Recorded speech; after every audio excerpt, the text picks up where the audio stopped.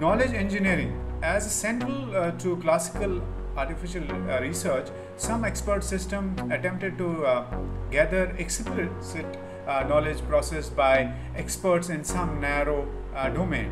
In addition to some projects attempted to gather the common senses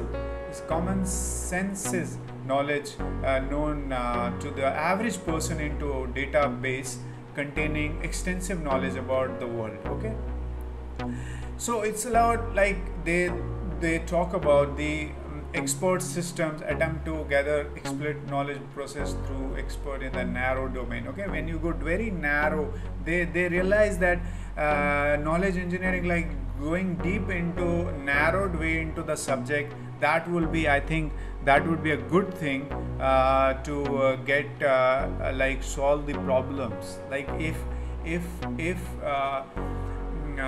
we are developing an application where we'll deduct the frauds in financial suppose bank has this application, it is going to solve the specific problem of detecting the frauds, spam emails. It is used like machine learning, that the AI is used spamming, well, like a lot of spammers emails come to your email inbox. So that is a specific problem. So then expert system, like expert in one specific area, and this is how they started realizing that we need to, in addition to the project, attempt to gather common sense knowledge known as average person database containing extensive about the world. So they went deep into, they said that we'll go in deep into the domain rather than going as a general and narrow AI. That's called narrow AI.